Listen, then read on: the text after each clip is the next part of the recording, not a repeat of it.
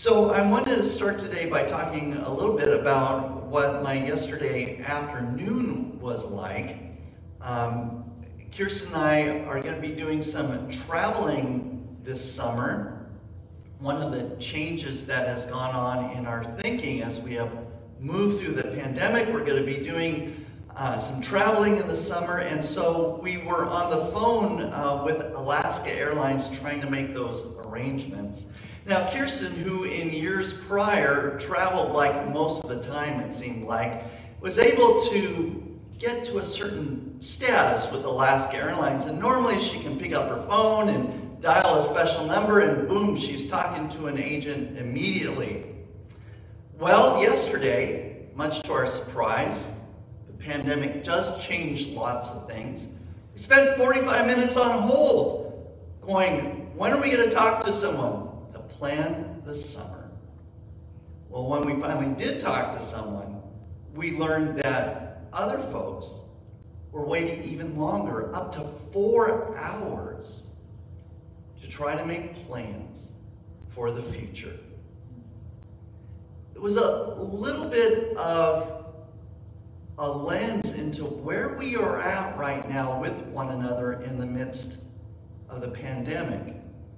There are so many people anxious to move forward that they're waiting up to 4 hours on the phone to make their airline reservations. Anxious to move forward. That probably describes how a lot of us are feeling right now. This past year of pandemic put the brakes on so many things. With just a little bit of light and hope, everyone wants to dash forward in one giant mob. And even though that pent-up energy is a good thing to be expressed, it does set up a clash of thought and action about what is the wisest way to actually move forward. We don't know that yet.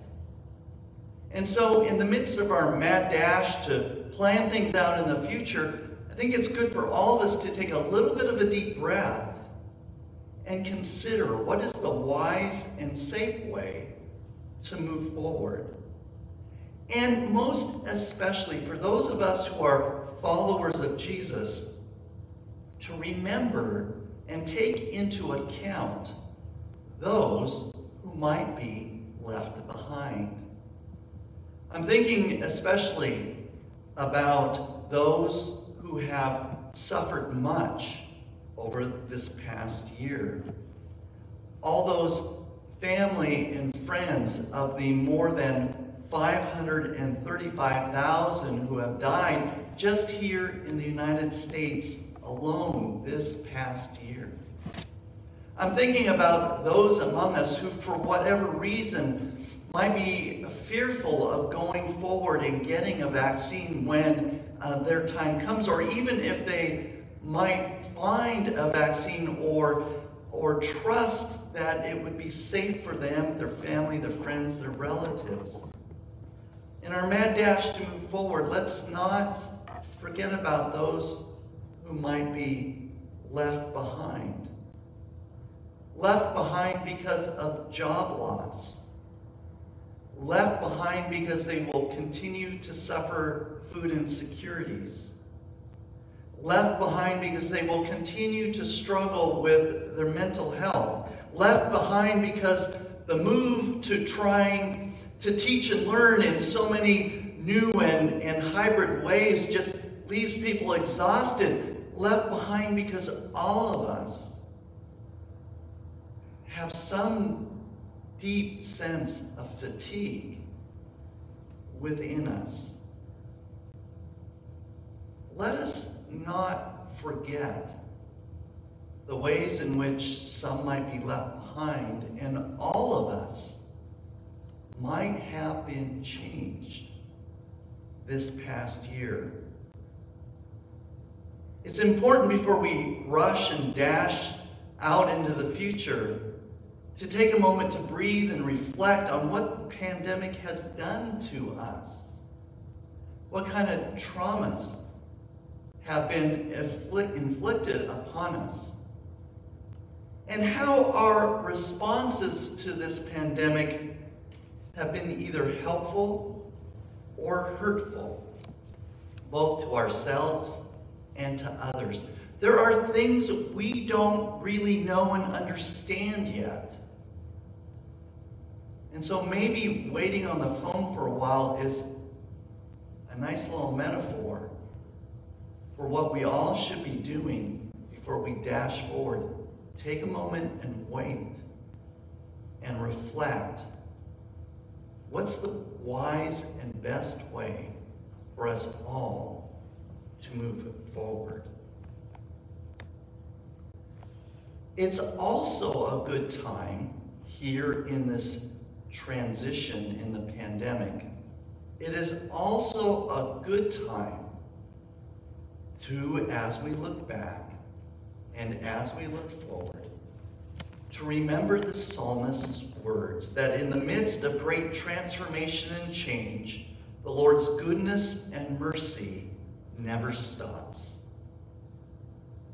It also reminds us in the psalm Kirsten read today that people, you and me and all of us, can be traveling in foolish and rebellious paths. Another word of caution to take stock of where we all are at right now.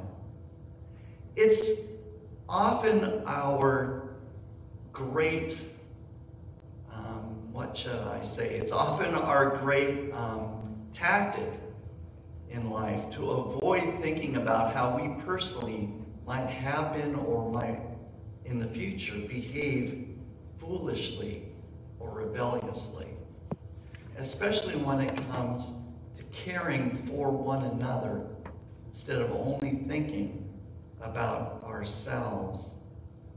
The psalmist goes on to say that as people travel these foolish and rebellious paths, they can draw even near to death, and they don't realize it until sometime it dawns on them. They cry out.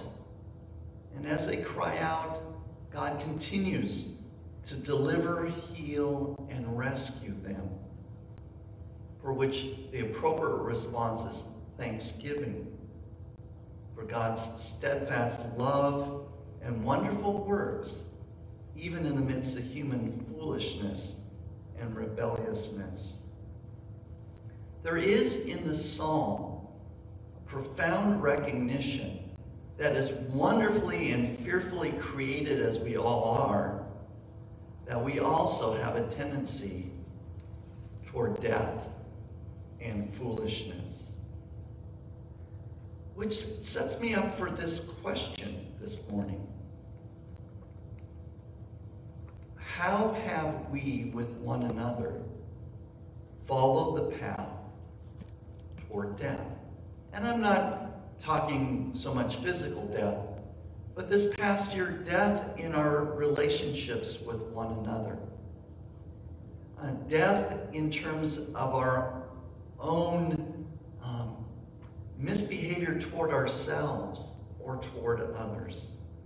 Ephesians starts out saying this: you were dead through trespasses and sins. Well, in what way have we been dead in our bending away from love toward God and love for each other this past year? How have we been dead in our trespasses and sins? And the second question I also want to ask is this a really important thing to get a hold of? A necessary step in order to truly understand, as Ephesians says, the gift of grace by which we have been saved? Do we need to recognize what it is we are being saved from in order to truly live in a new way? So think of this past year in your own reflections, in our own reflections. Think of this past year as a time through which we have walked through the land of death. In what ways have we been less than what God's intention for us, or maybe our own intention for ourselves, might be? Even as we do that, though, even as we reflect fully on what this past year has done to us and what we have done to ourselves or others, in Ephesians' way of thinking, just as we start to ponder that, God enters this land of death, grabs hold of us, raises and seats us in the new places, the heavenly places, the places filled with life. And that turn is dramatic. No matter how far down in the land of shadows we might have dwelled, God's steadfast love and mercy grabs hold of us and moves us to life anew. You were once dead, Ephesians says. By grace now, you have been saved. You know, dying can be a messy thing. Resurrection or new life can be equally as messy.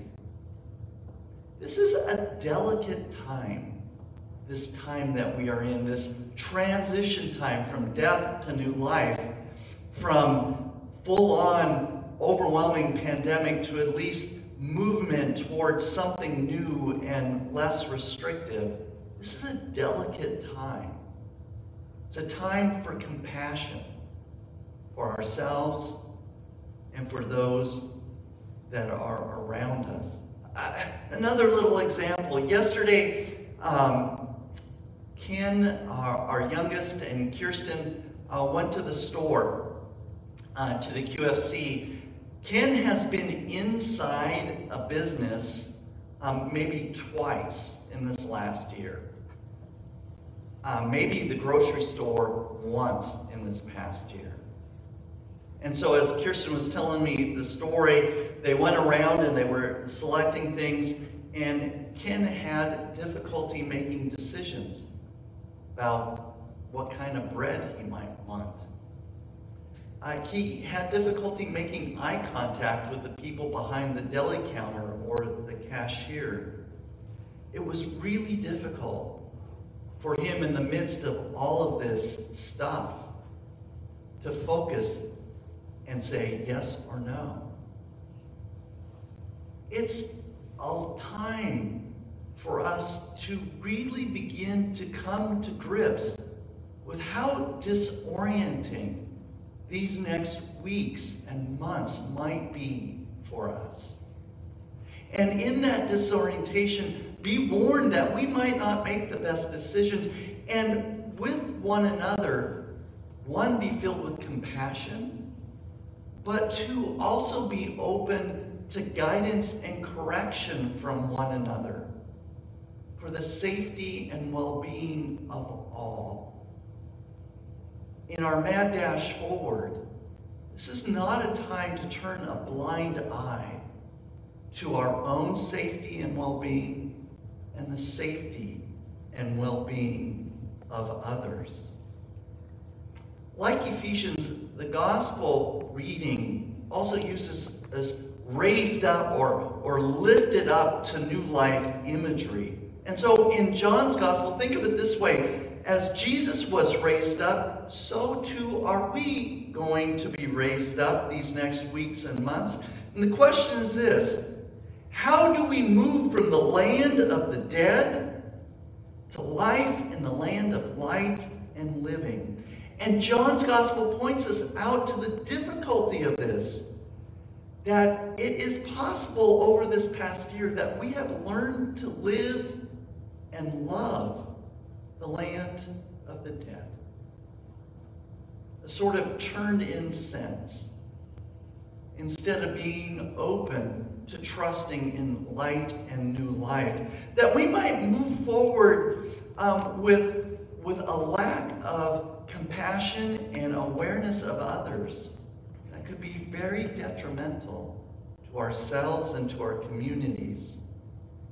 This movement from this sort of structured time of rules and regulations and guidelines, this movement into a time of greater freedoms is going to be messy. It's not going to be easy. It's not going to be, oh, we'll just go back to the way it was. No. We are going to have to learn new things together. Get reoriented like Ken was learning to be, of what it is to live in community and make thoughtful decisions and take helpful actions with one another. On the other hand, to live our freedom wisely, in light and life, and not in darkness. Author Thomas Long has written a lot about funerals. The author says this: in funerals, we carry the body of a saint to the place of farewell. We carry the body of a saint to the edge of mystery, and we stand there and we can commend them to the future of blessings that we can't quite see what it looks like. That's where we are at now. As much as we want to dash forward, it's time to take and place this last year in the time and context of a funeral. It's time now that we take this past year and walk it to the edge of mystery, where we will bid it farewell, but look to the future with hope and wisdom. In our anxious rush to move forward over these next months, it will be important for us to have a funeral, a burial for our lives as they have been, and a recognition that as resurrection comes to us, it's going to transform us mysteriously into people that we don't yet fully know. And it will probably happen messily. We will all be changed, as Paul says. But we will be raised up. Let us live and help one another into what being raised up will look like and be like for us all. Thanks be to God. Amen.